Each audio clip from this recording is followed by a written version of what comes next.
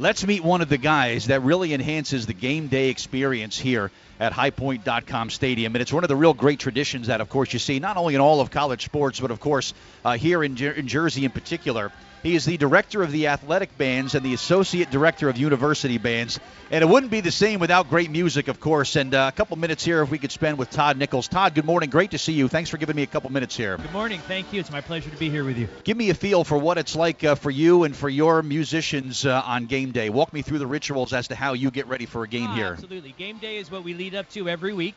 It's a full day for our students. They're here about 12, 14 hours. So on a day like today, they're up at 5 o'clock in the morning. They catch a bus to come over and rehearse before it's time for our performance. And we have a lot of events we do leading up to the actual game. Our drumline performs for the march into the stadium. Then we do a Scarlet Walk performance with our entire marching band. Come on over, do the Block R party. Then we have a little time for them to eat and change. Then the whole rest of the day starts with our march into the stadium, pre-game performance, playing in the game, halftime, and then post-game. So it's a long day for these guys. It really is. And you think about, of course, the players and the week of preparation that goes into them. For you, it's a week-long thing, and it probably goes beyond just a week at a time. But do you sort of have like a theme, or is there sort of do you mix up the music that you do each week here? We do. From week to week, we have a different halftime show that typically is in line with whatever the promotion is of the day or fits in with what we're doing. This year, today, we're doing a Michael Jackson show. So it's all music of the Jackson 5, Michael Jackson. Across the year, we did a 80s, 90s show. We'll do a patriotic show next home game we have to honor our veterans. So it does mix up from week to week. Very nice. So the proximity to Halloween and the Thriller thing, does that play a role into today's decision? A little bit. You might see a little bit. All right, real good. So, and this is, of course, and not only does it take a tremendous amount of time and dedication from the musicians and the players who are here, this is a family thing. Parents really get involved, and parents are a big reason for the success about that. Talk about the role that family and support plays in pulling this off every week. Yeah, no doubt about it. Just like an athletic team, we count on each other. Students count on each other to be there, and we're a success of our total, of our individuals working together, and they need each other on either side. Today is an interesting day, as you mentioned, family, in the fact that it's homecoming. We have 100 of our band alumni here with us today, celebrating the great traditions we have in the Marching Scarlet Knights, and we'll be performing together for both pregame and halftime. And you'll see, in addition to that, our members will have many of their family and friends here to support as well. Very cool. So I noticed that after you do the Scarlet Walk, which of course is one of the great traditions that you'll find anywhere, when you come over here, it's almost like a line of drums and drummers that are set up here.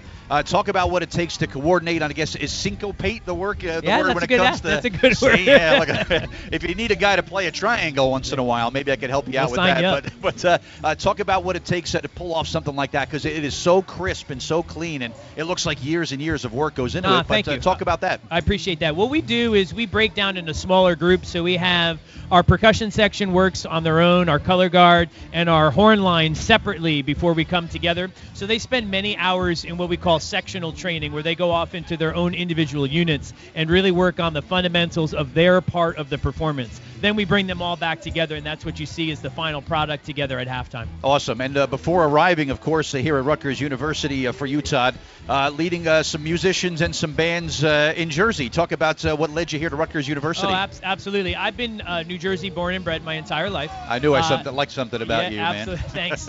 I taught for 20 years here in the public schools of New Jersey. Beautiful. And also as a performer. And I've always been drawn to Rutgers as the institution and the place to have a true university band program, and was just honored to have the opportunity to be able to come here and teach. Wow. I mean, what's it like when someone hands you the keys to the museum? It's like, hey, listen, we've got a great history, a great heritage, a great tradition.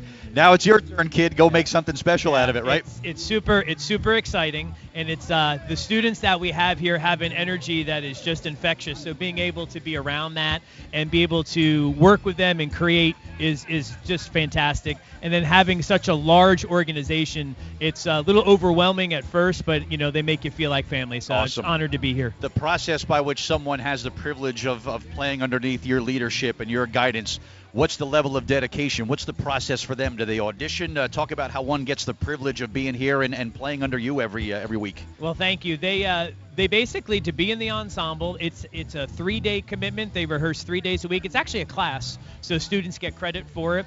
Our special units, the percussion section and the color guard, do some extra sectional work on the outside of our rehearsal time to refine their skills. But basically, if a student can commit to our schedule and our rehearsal plan that we have, they're in. Very cool. The more the merrier. Our goal is to have a real large, strong performing ensemble that's here week after week to support. And I'm sure you've seen it over the years where some of the kids come and they just got it. They get it. They've got some natural gifts and some natural ability, and it's like they were born with the instrument in their hand. And some other kids need to kind of dedicate themselves and kind of work to it. But really, anybody that wants to be a part of this, there is a role Absolutely. for you, right? And we have a way to support both sides. We have an infrastructure of a student leadership team that's here to help those who maybe haven't done it that much, or maybe they're coming from a situation where they need to grow. And we also have those who are very accomplished and fit right in. So there's a place for everyone. If someone listening now maybe wants to get their child or grandchild involved in playing in a band or playing music, do you recommend a direction? Do you go trumpet, saxophone, drums, or just whatever you feel comfortable doing? Go with what you're most drawn to, what's most appealing to you. Give it a shot, and if you don't like it, try something else. That's it. Basketball season, we see you guys work inside the rack in basketball season too. A good friend of mine has a season ticket right within earshot of when you guys are doing your thing, so it's like I cover up my right ear during the timeouts because you guys are going to be rocking the house any minute. But talk about the excitement of basketball season coming up in November. That's going to be a lot of fun too. We are thrilled that we actually have over 120 students signed up for our basketball bands right now. So we've increased substantially from last year in our enrollment and involvement. So we have 2 working bands for all men's and women's games, home games. And, again, very dedicated men and women who will be there to support, and they're going to play great. We're really excited for their start to the season in just a few weeks. It's such a great thing, and you guys just add so much to the game day experience week in and week out. It's a real pleasure. And now with the homecoming here and all the grads who are coming back, do you see a fair amount of the musicians and the people in the band that are back this weekend too? It's been terrific. 8 o'clock this morning we had a rehearsal together and was able to reconnect with, like I said, about 100 of our alumni. So and cool. Many of them were from the past few years, which is great to see them back. And again, some are coming back from classes in the 70s. Very cool. Todd Nichols, thank you for the time, and enjoy the experience today. Is there somewhere where people can go online, maybe watch some videos, get some more information about what you guys are doing? Please check us out on rutgersbands.com and check out our website. We'd love to hear from you. A real pleasure. Thank you so much, man. And you guys do such a great job here week in and week out. And we'll see you again in a couple of weeks, and looking forward to basketball season too. So thanks for everything. Thank you so much. Appreciate it. All right, there he goes. That's Todd Nichols, the Director of Athletic Bands and Associate Director of University Bands. Makes it so much fun here each and every week. Makes our job that much more enjoyable.